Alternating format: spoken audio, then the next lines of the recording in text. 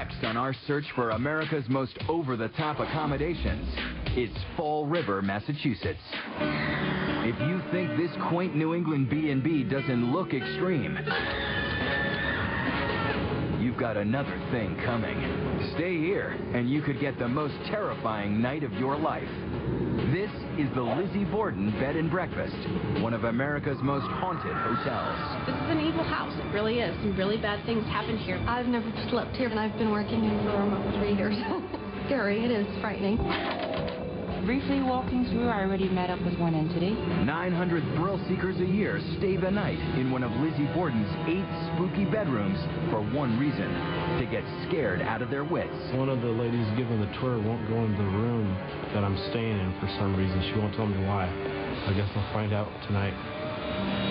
It's very haunted, and it will scare the pants off you.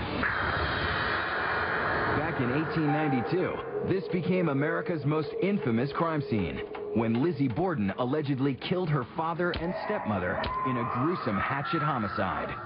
Her sister and uncle had solid alibis, making Lizzie the prime suspect. They say she murdered her stepmother and her father. You know the little jingle that Lizzie Borden took an axe, gave her father 40 whacks, and when she saw what she had done, she gave her mother 41. Still remains a mystery that we don't know who really did the murders. And every room of this B&B bears the stain of that bloody, unsolved murder. This is the sitting room. This is the famous room where Mr. Borden was murdered. Mr. Borden was lying on the couch, taking a little nap.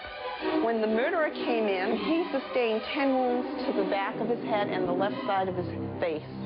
It was so bad, one of his eyes was coming out.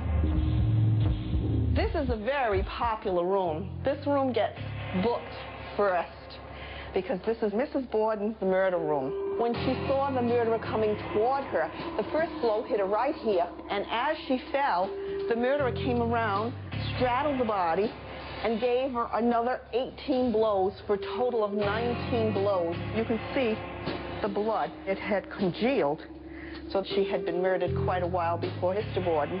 It was a very bloody scene.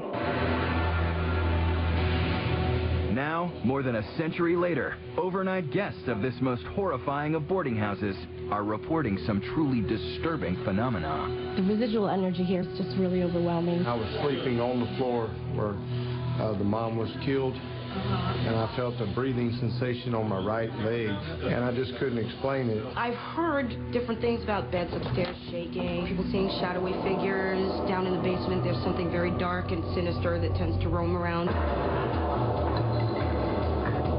But if you don't run screaming, the Lizzie Borden staff will even help you make contact with your phantom hosts on one of their special ghost hunts. This is our first ghost hunting experience, so we're pretty excited. The Lizzie Borden Bed and Breakfast will provide a tour, give them a history, and then we actually do a ghost hunt using the telephones of the dead, which is two-way communication between us and the spirit world. It's pretty cool. So we're going to go ahead and we're going to try to connect with the spirits here in this location. Who's here with us? By name? Andrew. Yes, he's already here with us. Is Lizzie here in the house? I'm guessing she's coming. She'll be here. Are the children here? You bet. Did you touch me on the couch in the parlor? Yes. I know he did. He got me out of the strong sleep and I ran. We made communication with Andrew Borden. After seeing this telephone to the dead box tonight, I think I believe that it works, because you're hearing exact answers to your questions. But even if it is white noise, there's no doubt staying at the scariest lodge in America means you'll go home with ghost stories to tell for years to come. Just the history of the house itself kind of lends to being a little bit twitchy. And then, you know, once you get here, there is stuff that goes on that most people can't explain. I would say it's a pretty scary place. As far as the scariest place ever, it's right up there. I don't think I'd want to stay here by myself again.